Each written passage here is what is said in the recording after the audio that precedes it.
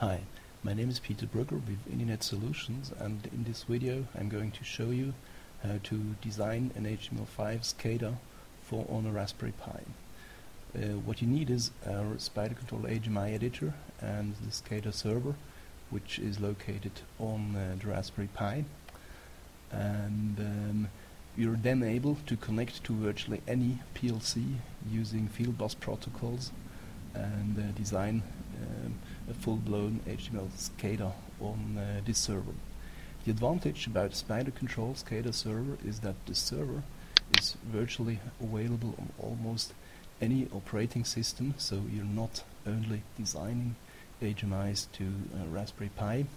You can have the SCADA server running on all Windows operating systems, on Windows CE, on Linux, Raspian, and real-time operating systems, and you can have it ported to many industrial PLCs from VAG or Beckhoff. You can even have it on routers and on Android panels.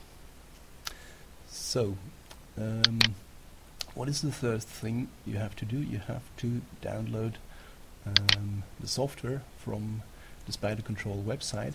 So you go to the download area,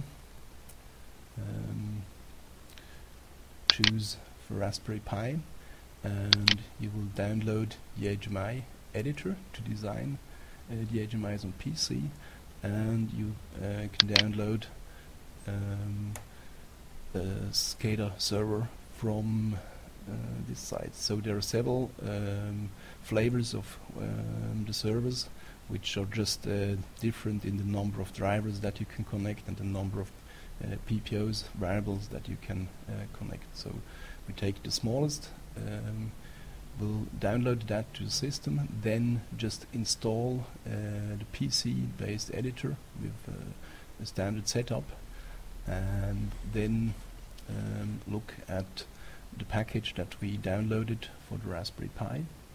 So this packet is a tar file, and you can just open the text file in it, which is called info text, which will describe how to install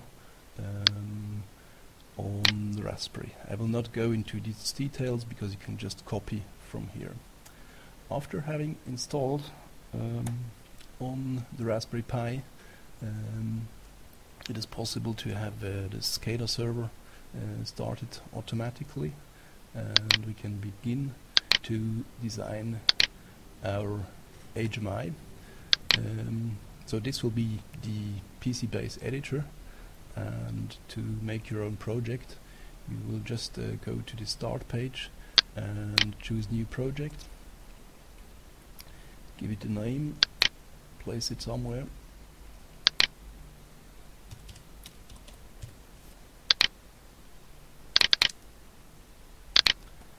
and let the wizard do the first steps for you. So we enter a resolution, a refresh period,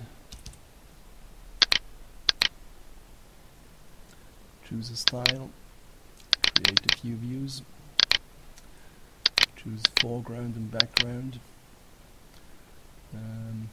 language files, and let the wizard generate a few pages. We then go to SCADA configuration, so this means we will now add drivers to connect to a PLC. There is many drivers available to connect to virtually almost any kind of PLCs. In this sample I will show you how to connect to an SIMATIC S7-1200 using the ISO-on-TCP protocol.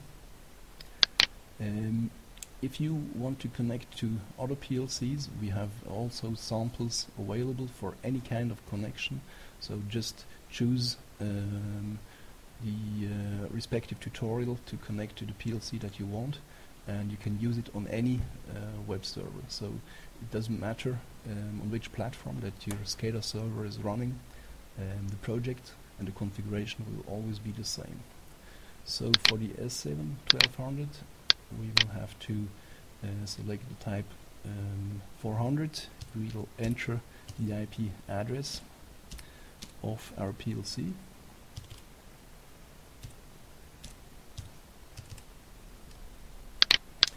We'll enter the rack number and the slot number, and this will make our driver configuration. We'll now move over to do the first step for a simple HMI design. So I will choose an edit field, and I will enter the variable name. So the variable name will now use the driver prefix, which we just configured, which is PLC0, and then uses, in the case of Simatic, the Siemens notation. So this will be DB1, DBW1, for instance, which will just connect to a PPO variable. We can then we will now do a build all to generate the HTML5, and then move over to download. The integrated download client supports both FTP and HTTP download. For the SCADA server on the Raspberry Pi, it's easier to use the HTTP server. So in this case, we have to enter HTTP and the IP address of your Raspberry Pi where you have just installed the SCADA server, and you will have to enter a username and a password. So the default credentials for this is admin, and the password is 1234. So don't forget to change that later on. We can now connect and download our HMI to the SCADA server. Next, this will download the driver's configuration to the SCADA server, and when you've done that, you need to restart the SCADA server once in order to activate the driver. You have to do that only once when you change the driver configuration to load the correct driver instances. We can now have a look at our project. So this is the HMI which we have just downloaded to the SCADA server, and we have a connection to one PPO on our Simatic. So the HMI so far has been made very easily, but it's not very impressive yet. If you want to know more about what you can do with SpiderControl, as I said, have a look at all the other examples that show how to connect to different PLCs, and that show what you can do graphically with SpiderControl. So there's plenty of possibilities to do state-of-the-art HMI, or using vector graphics, using animations and all the latest features that you would like to see, including things like that, rotation, translation, etc.